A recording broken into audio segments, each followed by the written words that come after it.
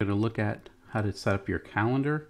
I mean, with the first lesson was going over business planning, this ties right into that. So here are some things that should be on your calendar. Let me get over here. You should have referral time. So this can be you calling your vendors. You can be calling anyone in your contacts list. You should be making 10 to 20 calls a day anyway, especially Monday through Friday. And then reach out to them and be like, hey, you know, when you, for example, my lenders, they've given me 1 or 2 referrals per year usually. So as my home inspector, so I call them and say, hey, I want to grow my business. I'm looking forward to helping you. At the same time, are you willing to reciprocate and give me 1 or 2 referrals per year so that we can all grow together? If they're not willing to do that, then you probably want to get a different vendor. You can also be calling everyone in your contacts list and going through and letting them know and be like, okay, you know, this is where it's going to go. And I'm a new realtor, for example, I'm the end of 2021 right now, so I'd call my contacts and say, this is Andrew, I'm looking forward to boost my business next year. I was just reaching out to you to see how you're doing.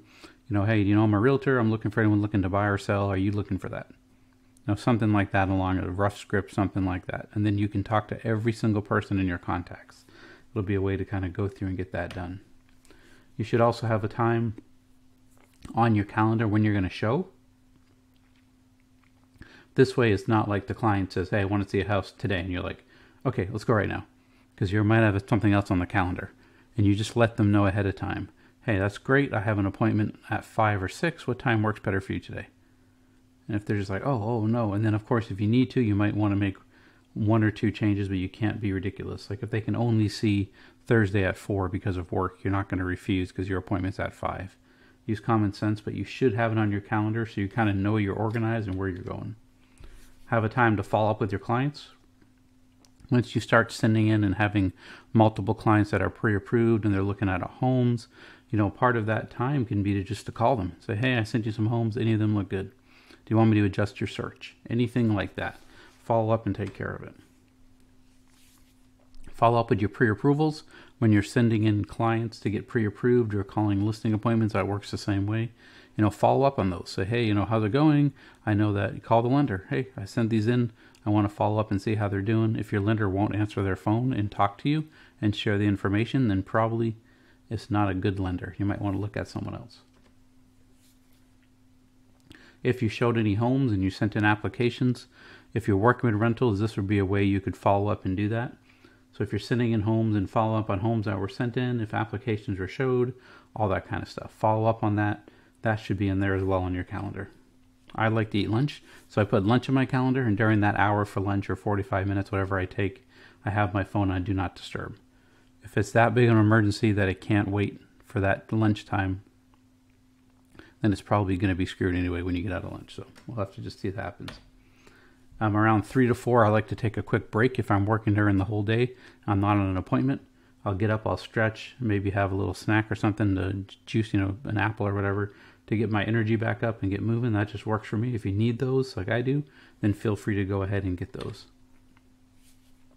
An admin time is very important to me. I really like to do admin because, well, I don't really like to do it, but it has to be done.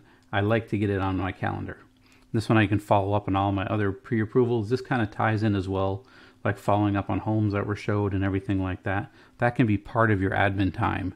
You don't want your calendar so overcrowded that you don't have any time for personal and family.